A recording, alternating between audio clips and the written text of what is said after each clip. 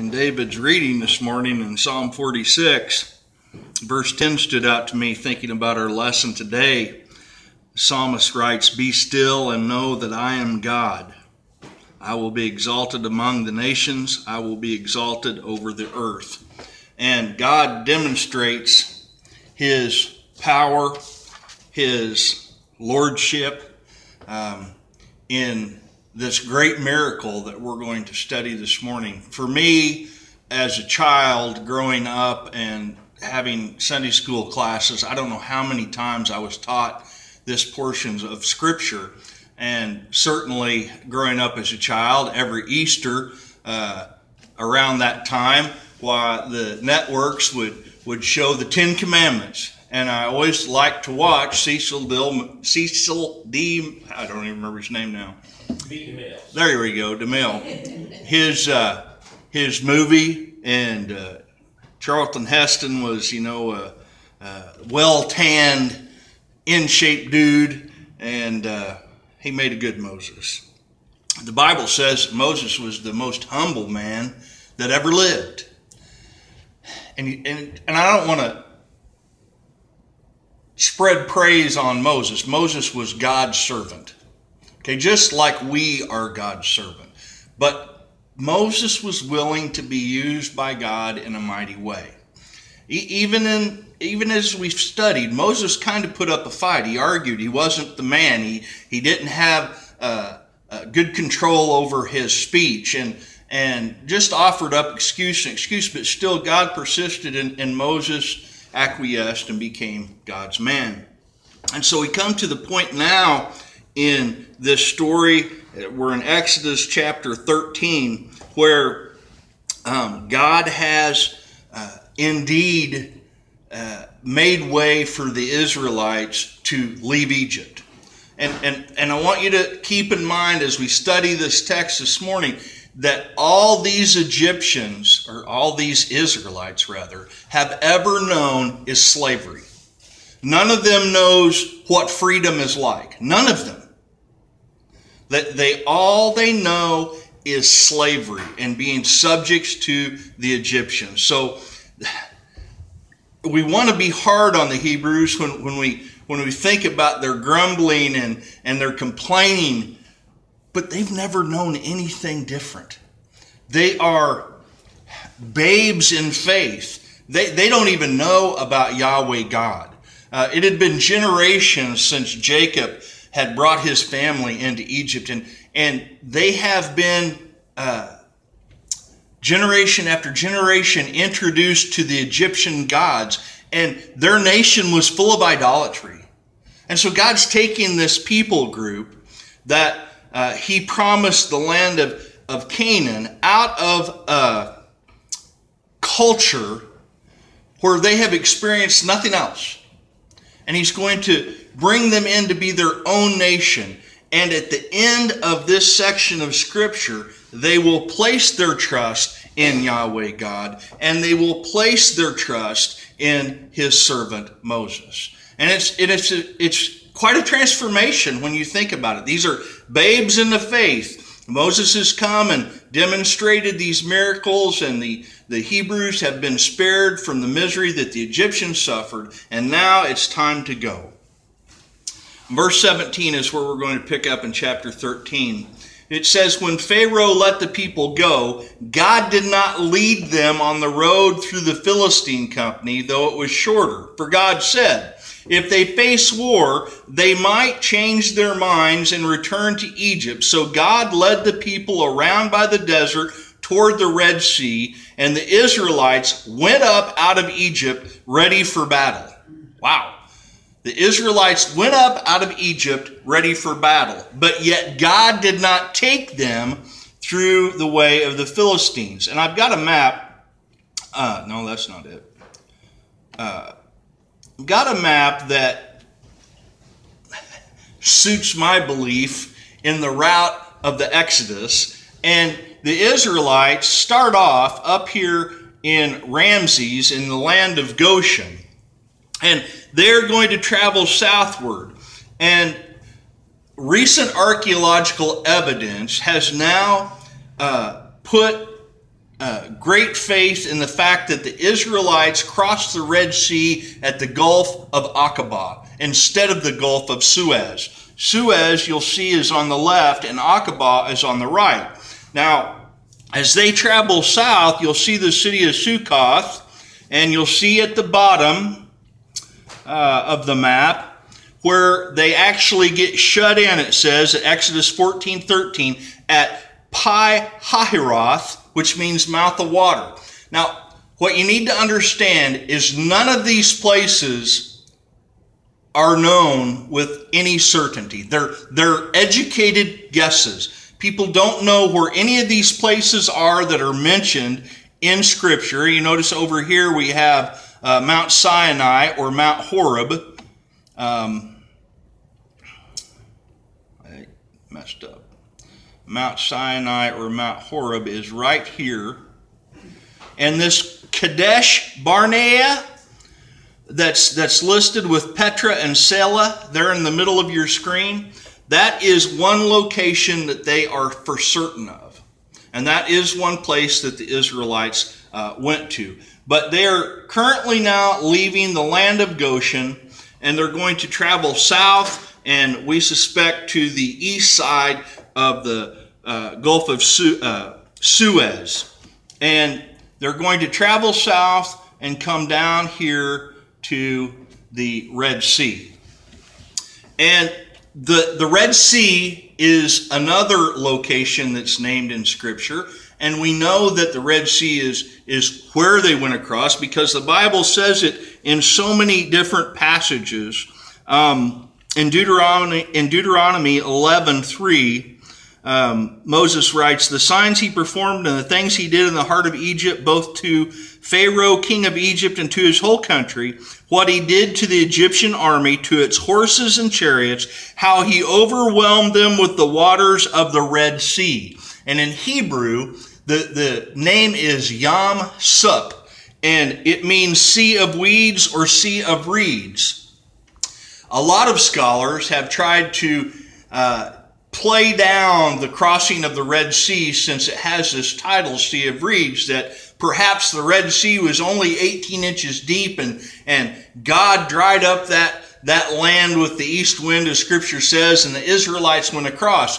But it doesn't explain how there were walls of water on each side of them, and the Egyptians came through and were absolutely destroyed. They were drowned, the whole army, by God's mighty hand. Now, that would be a greater miracle in my mind. If God drowned the whole Egyptian army in 18 inches of water, that would be a true miracle.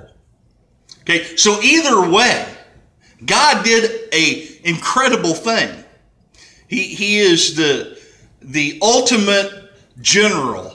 God's strategy is sound and foolproof. Another couple of places where Scripture refers to the Red Sea is in Acts 7:36. He says, "He led them out of Egypt and performed wonders and signs in Egypt at the Red Sea and for 40 years in the wilderness." And then lastly, in Hebrews 11:29, he says, "By faith the people passed through the Red Sea as on dry land, but when the Egyptians tried to do so, they were drowned." So there's a lot of certainty. Did you ever think about how wide a place that God had to part back the waters for them to cross? A lot of times we think about, oh, it wasn't very wide, maybe 20 feet, but it had to have been real wide for all that number of people. I read... There was a large number of people, animals and everything. I read in one commentary, now they did this in the night. We're kind of jumping ahead, but that's fine. They crossed the Red Sea in the night. And I read one commentary said if they just were in columns of 5, that the entire nation, the 2 million people or 2 to 3 million people, could pass through that column of water within about 4 to 6 hours. Okay, so it's a lot of people, but I'm like David. It must have been substantially wide, especially for chariots to follow in and pursue them. So it was a great miracle. But God led them out ready for battle. and likely they were equipped with spears and slingshots and rudimentary weapons. They weren't powerful with their weapons and military materials like the Egyptians were. So Moses took the bones of Joseph with him because Joseph had made the Israelites swear an oath. He had said, God will surely come to your aid, and you must carry my bones up with you from this place. So Joseph, post-mortem, got to participate in the Exodus. And I think that's just wonderful how God includes that detail for us in the Scripture. After leaving Sukkoth, and we can look again on the map and see where Sukkoth was. They're going to go from there at the top right-hand corner. You see Sukkoth, and they're going to come down to Etham, where it says they were shut in. Okay, I don't know if you can see my little cursor move around, but this is where they're going to end up, down here at Etham.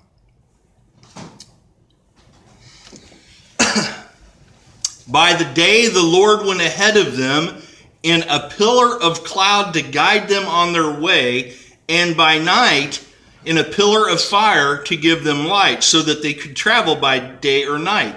Neither the pillar of cloud by day nor the pillar of fire by night left its place in front of the people. So God had appeared to Moses in a burning bush. And now God manifests himself in a great cloud that shelters the nation of Israel. Think about this, how hot it would be traveling in the desert. But God in his wisdom provides this massive cloud for them to have shelter from the hot sun as they travel southward. And then at night in the desert, it gets really cold. And he appears in a pillar of fire, which not only gives them sight to travel at night, but gives them warmth. And I don't think we think about that part of the miracle of God appearing that way or manifesting that way enough, because it would have been quite a sight. And that pillar of cloud, pillar of fire, is known as the Shekinah glory of God. Okay? That was the manifestation of God's glory in that great pillar of cloud. And that will exist with the Israelites all the way until the book of Ezekiel. And the glory of God in Ezekiel leaves the temple. The nation of Israel has become so corrupt that God says, I'm out of here. And he leaves, his glory went up from the temple and he left. And so God is with them, manifest in a specific cloud that they could see for many, many years. So we'll go on to chapter 14. And the Lord said to Moses, tell the Israelites to turn back and encamp near Pi-hahiroth by the Migdal, between Migdal and the sea. And so we go back down here and we can see Migdal. And there's Pi-hahiroth, which means mouth of water. And so they're going to be in this area right here. They're pinned in by the Gulf and the water. They can't escape. They can escape to the north, but that's where the Egyptians are coming from. And so they've got their back up against the wall. They're pinned in, and God has done this on purpose. Pharaoh will think that the Israelites are wandering around the land and in confusion, hemmed in the desert. But I will harden Pharaoh's heart, and he will pursue them. But I will gain glory for myself through Pharaoh and all his army, and the Egyptians will know that I am the Lord. So the Israelites did this. Now, what effect does that have on Pharaoh, that they turn back and are hemmed in by the desert? When the king of Egypt was told that the people had fled, Pharaoh and his officials changed their minds about them and said, what have we done? We have let the Israelites go and have lost their services. How quickly did Pharaoh forget about the fact that God killed the firstborn in every family, and there was a great wailing and weeping in all of Egypt because each household lost at least one member of their family and their livestock. Pharaoh is quick to forget all of the plagues that God had put upon the nation of Egypt. So he had his chariot made ready and took his army with him. He took 600 of the best chariots. Along with him, he took 600 of the best chariots along with all the other chariots in Egypt, with officers over all of them. And the Lord hardened the heart of Pharaoh and the king of Egypt so that he pursued the Israelites who were marching out boldly. Now remember that. Put that in your pocket. The Israelites are marching out boldly because Yahweh God is leading them. How quickly their hearts are going to change and their attitudes are going to change as well. Now, Egyptian chariots were usually manned by 3 people. There would be a driver and 2 fighters on each chariot. So if they took 600, we know for sure there would have been 1,800 military men coming after the Israelites. But it also says that they took all of the other chariots in Egypt too. So it's hard to tell how many troops there actually were. The Egyptians, all Pharaoh's horses and chariots, horsemen and troops, pursued the Israelites and overtook them as they camped by the sea near Pi-hahiroth, opposite Baal-zephon. As Pharaoh approached, the Israelites looked up, and there were the Egyptians marching after them. And they were terrified and cried out to the Lord. So it only took us about 4 verses for the Israelites marching out boldly, and now they're terrified, crying out to God. So their attitudes have changed really quickly. And they said to Moses, they don't have any faith in Moses because they can't believe what they see. You know, so many times we have to see to believe, okay? And we shouldn't think that the Israelites are any different than us. All they see is they are having the Egyptians bear down on them, and they think they've come to an end. They think they're going to die in the desert. And they said to Moses, was it because there were no graves in Egypt that you brought us to the desert to die? What have you done to us by bringing us out of Egypt? Didn't we say to you in Egypt, leave us alone, let us serve the Egyptians? It would have been better for us to serve the Egyptians than to die in the desert. Again, keep in mind, all they have ever known is being slaves to the Egyptians. So Moses answered the people, do not be afraid, stand firm, and you will see the deliverance the Lord will bring to you today. The Egyptians you see today, you will never see again. The Lord will fight for you. You only need to be still. Or you need only to be still. When we are hard pressed and we are attacked, we are in a bad situation, what is our fleshly reaction to bad situations where we think there is no escape, where our backs are up against the wall? What do? Our flesh tells us to fight back or to flee. Okay? And the Israelites are no different. And Moses tells them, all you need to do is be still and let the Lord fight for you. And I think so many times we find ourselves in situations that are out of our control, and we react, we fight or we flee, when we would be better off to be still and let the Lord fight for us.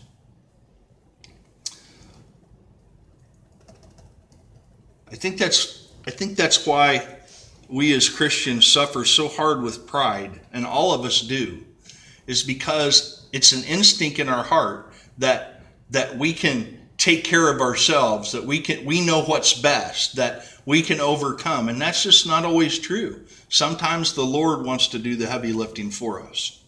And the Lord said to Moses, why are you crying out to me? Tell the Israelites to move on. So evidently, after Moses told the Israelites to be still, he turned around and prayed to God. If it's something like, be still, be still. Lord, what have you got us into? Something like that. Okay? Why are you crying out to me? Tell the Israelites to move on. Raise your staff and stretch out your hand over the sea to divide the water so the Israelites can go through the sea to dry ground. Now, Moses is going to make this great gesture with his staff, but God's going to be the one that does the work. He says, I will harden the hearts of the Egyptians, so they will go in after them, and I will gain glory through Pharaoh and all his army, through his chariots and through his horsemen. The Egyptians will know that I am the Lord when I gain glory through Pharaoh, his chariots, and his horsemen. So once again, the Egyptians will know that he is Yahweh God by how he inflicts death upon the Egyptian army. Then the angel of God, who had been traveling in front of Israel's army, withdrew and went behind them. Remember, it said the angel of the Lord earlier when they left out was before them. Now he's going to go back and deal with the army. The pillar of cloud also moved from in front and stood behind them, coming between the armies of Egypt and Israel. Throughout the night, the cloud brought darkness to the one side and light to the other side. So neither went near the other all night long. Then Moses stretched out his hand over the sea, and all that night the Lord drove the sea back with a strong east wind and turned it to dry land. The waters were divided, and the Israelites went through the sea to dry ground with a wall of water on their right and on their left. In 1 Corinthians chapter 10, and we're going to look at that section in a little bit, but it does say they were all baptized into Moses in the cloud and in the sea. And it's going to be a comparison between that baptism and baptism of Christ.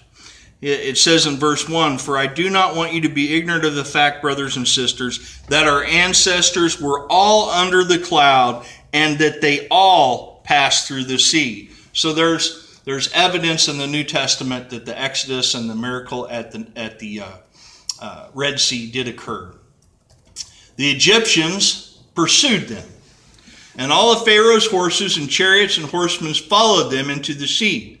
During the last watch of the night, just before dawn, the Lord looked down from the pillar of fire and cloud and the Egyptian army and threw it into confusion. He jammed the wheels of their chariots so that they had difficulty driving. Other translations say that the wheels fell off. And the Egyptians said, Let's get away from the Israelites. The Lord is fighting for them against Egypt. And then the Lord said to Moses, Stretch out your hand over the sea so that the waters may flow back over the Egyptians and their chariots and horsemen. And Moses stretched out his hand over the sea, and at daybreak the sea went back into its place. The Egyptians were fleeing toward it, and the Lord swept them into the sea.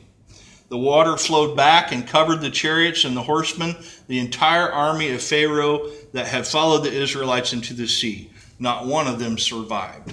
So at least 1,800, probably 2 times that, perished in the sea. The Israelites went through the sea on dry ground with a wall of water on their right and on their left. And that day the Lord saved Israel from the hand of the Egyptians. And Israel saw the Egyptians lying dead on the shore. And when the Israelites saw the mighty hand of the Lord displayed against the Egyptians, the people feared the Lord and put their trust in him and in Moses his servant. And that was the purpose, not only to save them, but to gain their trust. They had to go from being subjects to the Egyptians to being obedient to Moses and to the Lord. Hebrews 12:9 says that by faith the people passed through the Red Sea as on dry land, but when the Egyptians tried to do so, they were drowned. Psalm 78 says, He divided the sea and led them through. He made the water stand up like a wall, and he guided them with a cloud by day and with the fire from all night. And so there's all kinds of evidence in Scripture besides this account in the Exodus that the Egyptian army pursued the Israelites and they were killed in the sea. Now, I don't know how long it's been, but a group of us, one Wednesday night, we watched a video about exploring the Gulf of Aqaba, where this one group of researchers thinks that the Red Sea crossing occurred. And at the bottom of the sea are, what are those called? there are structures that are built at right angles that are on the sea, like an axle. And the plankton or coral has attached itself to these structures, and you can see pictures on the seafloor that look exactly like chariot wheels and axles of chariots. And it just gives you chills to think that they have found evidence that on the bottom of the sea at the Gulf of Aqaba that this actually occurred. 1 Corinthians chapter 10. If you want to turn there in your Bible, we're going to look at that scripture and look at this graph that I have.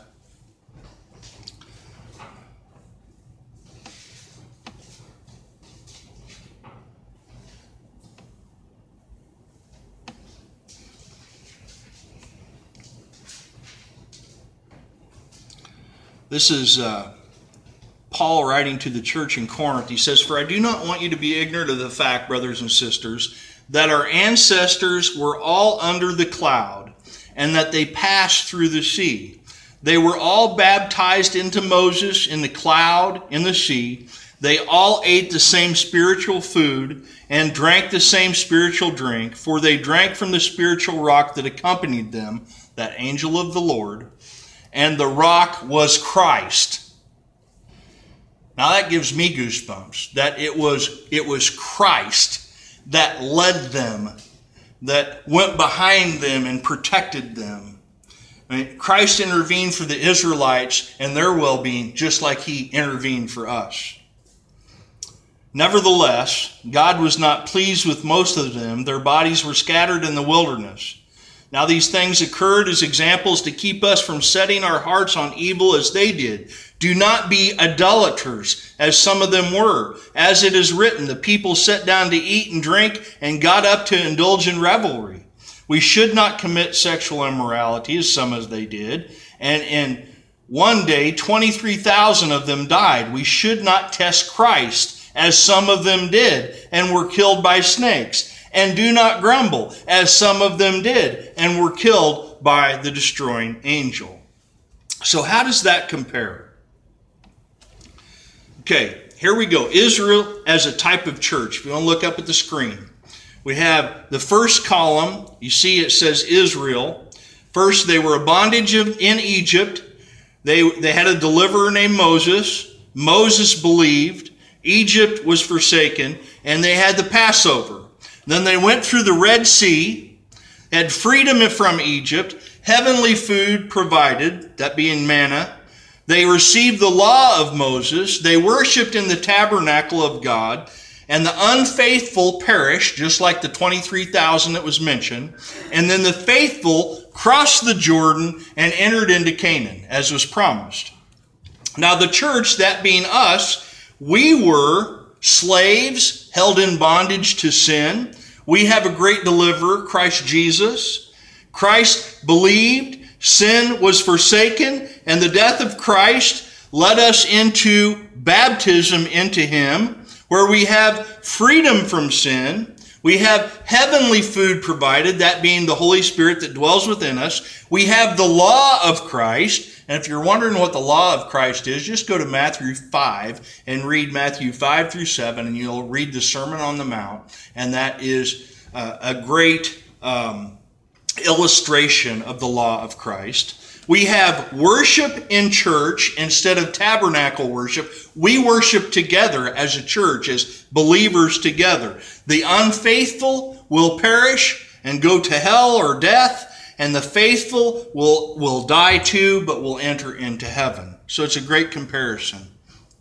And every week we participate together in communion to remember the death of Christ, because he told us to do this in remembrance of him. And that is a time we're going to share together right now. Let's pray together.